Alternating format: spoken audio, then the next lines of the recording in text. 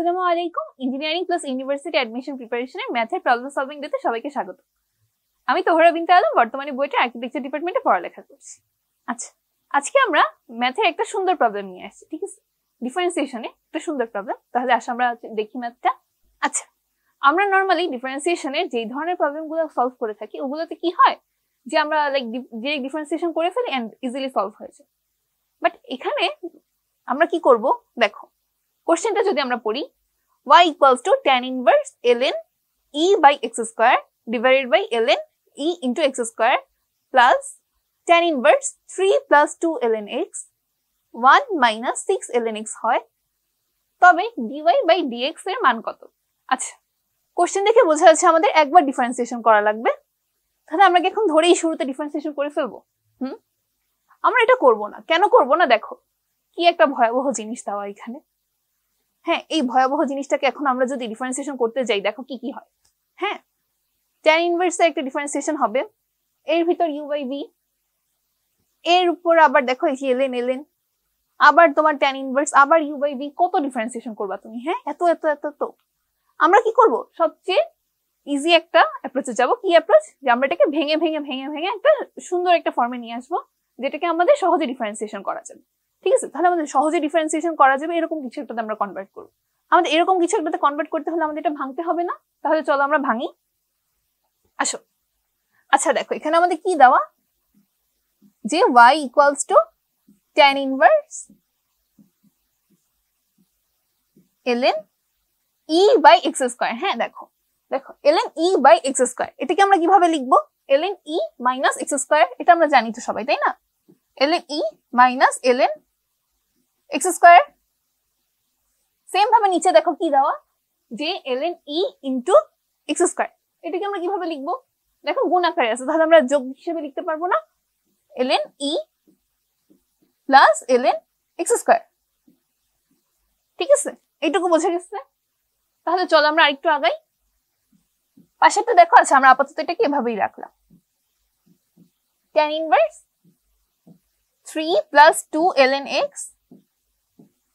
divided by 1 minus 6 ln x। ঠিক আছে, আচ্ছা দেখো এইটুকু তো আমরা লিখে আসছি। এখন আমরা তো এইটুকু জানি না যে আমাদের ln e কে আমরা 1 বলতে পারি। হ্যাঁ দেখো, তাহলে আমরা আরেকটু সলভ করি। tan inverse ln e এর মান কত? 1। আচ্ছা দেখো ln x square, এখানে আমরা উপরের পাওয়ারটাকে সামনে লিখতে পারবো না, তাহলে চলো লিখি মাইনাস, এই যে পাওয়ারটাকে সামনে লিখলাম 2 ln x। ঠিক আছে, তারপর আমরা চলো নিচে দেখি ln e এর মান কত? 1 প্লাস এই যে দেখো এখানে আবার ln x স্কয়ার, পাওয়ারটাকে আমরা সামনে লিখবো 2 ln x। ঠিক আছে, দেখো এখন আগের চেয়ে দেখতে ইজি লাগতেছে না? হ্যাঁ, আসো আমরা আরেকটু যাই। এখন দেখো tan inverse 3 plus 2 ln x, নিচে কি আছে আমাদের? 1 minus 6 ln x। ঠিক আছে, আচ্ছা আমরা এখানে দেখো দুইটা tan inverse এর জিনিস দেখতে পাচ্ছি না? তাহলে আমরা যদি এইগুলাকে tan inverse x plus tan inverse y এরকম কিছুতে কনভার্ট করতে পারি, আমরা এগুলো ফর্মুলা শিখে আসছি না? দেখো এই দেখতে কিন্তু অনেক মিল আছে। হ্যাঁ, তাহলে আমরা যদি এগুলো ওইভাবে কনভার্ট করতে পারি, তাহলে কি আমাদের একটা সুন্দর ইজি একটা জিনিস চলে আসতে পারে। তাহলে চলো আমরা দেখি কি হয়। দেখো tan inverse x plus tan inverse y সমান কত আমাদের? tan inverse x plus y 1 minus xy। হ্যাঁ, আচ্ছা তাহলে tan inverse x plus tan inverse y এর সময় যে দেখো এখানে আমাদের কি বলা, যে tan inverse x plus y, আর নিচে হচ্ছে এই দুইটা গুণ আকারে। হ্যাঁ, আবার অন্য ফর্মুলাটা যদি আমরা দেখি tan inverse x minus tan inverse y, tan inverse x minus y, and এখানে হচ্ছে দুইটা গুণ আকারে। তাহলে চলো এখন আমরা দেখি তো এখানে আমরা এটার সাথে মিলাই দেখি।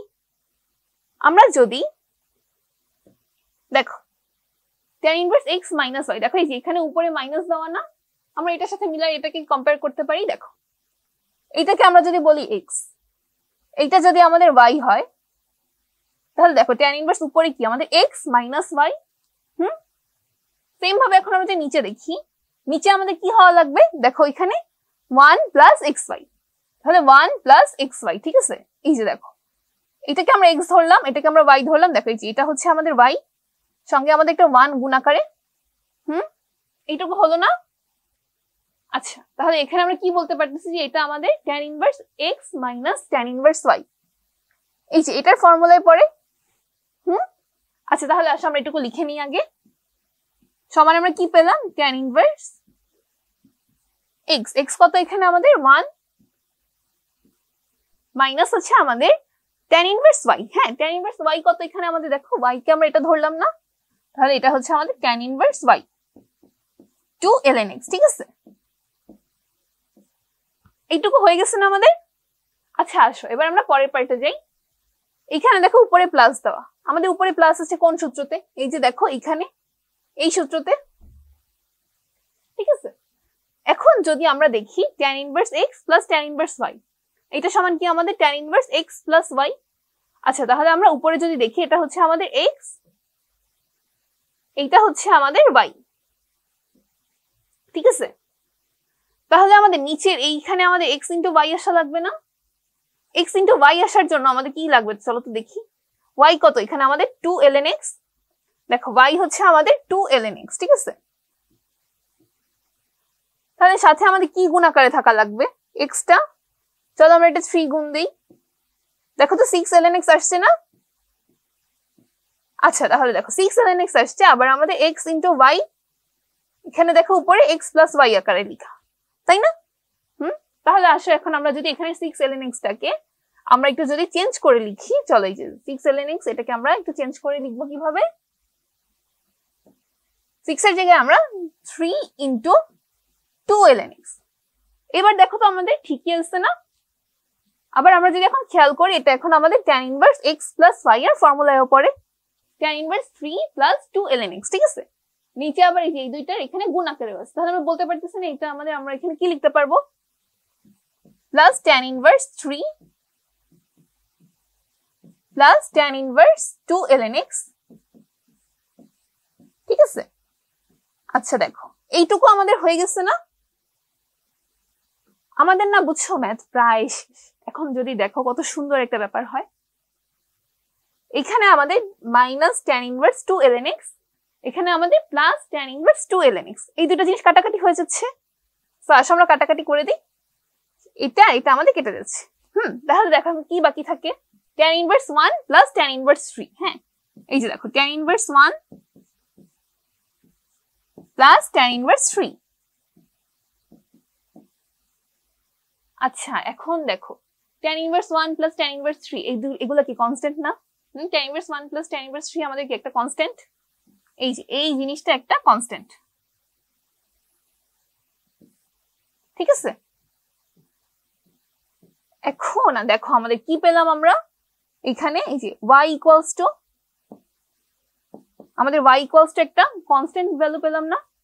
আমাদের কি বের করতে বলছিল?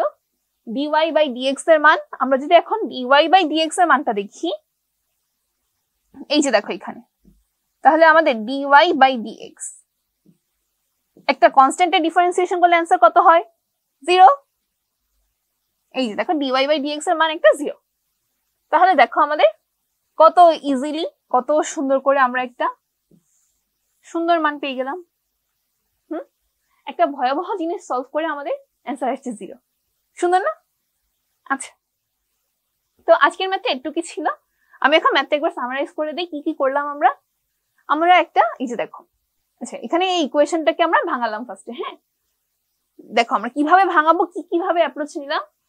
ln e by x square. হ্যাঁ, ln e by x square, এখানে কি আমরা ln a, এই যে দেখো আমাদের, আমরা জানতাম না যে ln a বাই b এটা সমান হচ্ছে ln a minus ln b, এভাবে লেখা যায়, তো আমরা এটাকে ওইভাবে লিখলাম। হ্যাঁ, ln e minus ln x square, আর এটা কি হচ্ছে ln e plus ln x square. ln e এর জায়গায় আমরা 1 বসালাম, এখানে ln e এর জায়গায় 1 বসালাম, পাওয়ারটাকে সামনে নিয়ে আসলাম। সেম ভাবে এখন আমরা যদি এই পাশে আগাই, আমরা নরমালি লিখলাম। দেন দেখো একটা মজার জিনিস হয়, এখানে যেহেতু আমাদের tan ইনভার্স আমরা এই ধরনের জিনিসগুলো দেখতে পাচ্ছি, আমরা এই tan ইনভার্স গুলো দেখে আমরা বুঝতে পারলাম যে tan inverse x plus tan inverse y আমরা যে সূত্র দেখে আসছি, বা tan inverse x minus tan inverse, এই যে সূত্রগুলো আমরা দেখে আসছি না tan ইনভার্সে, এই সূত্রগুলোতে ফেলানো যায় নাকি আমরা একটু ওইটা চিন্তা করি। তাহলে আমরা যদি সূত্রের সাথে মিলাই দেখি, আমরা দেখতেছি যে আমাদের first পার্টটুকু tan inverse x minus tan inverse y এটার মধ্যে পড়ে, সেকেন্ড পার্টটা আমাদের tan inverse x plus tan inverse y এই যে এটাতে পড়ে। দেন আমরা এভাবে লিখলাম, সুন্দর মতন আমাদের বাদে জিনিসগুলো কাটাকাটি হয়ে গেল। কি কি কাটাকাটি হয়ে গেছে? tan ইনভার্স 2 ln x দুই পাশে কাটাকাটি হয়ে গেল, বাকি থাকে আমাদের কি tan ইনভার্স 1 আর tan ইনভার্স 3। তাহলে দেখো ক্যালকুলেটর চেক করে দেখতে পারো tan ইনভার্স 1 আর tan ইনভার্স 3 এর মান যেগুলো যদি যোগ করো তুমি একটা মান পাবা, তাহলে এটা একটা কনস্ট্যান্ট ভ্যালু আসে, আর কনস্ট্যান্টের ডিফারেন্সিয়েশন করলে কি হবে आंसर 0। তো আজকে ম্যাথে এইটুকুই ছিল।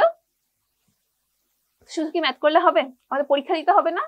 তার মানে বেশি বেশি পরীক্ষা দিতে হবে। আসলে কি, তো স্পন্দন তোমাদের জন্য ইঞ্জিনিয়ারিং প্লাস বায়োলজি এক্সাম ব্যাচের ব্যবস্থা রেখেছে, যেখানে তোমার সর্বমোট 88টা পরীক্ষা। তারপর ইউনিভার্সিটি ক প্লাস গুচ্ছ এক্সাম ব্যাচে তোমাদের জন্য 87টা পরীক্ষা।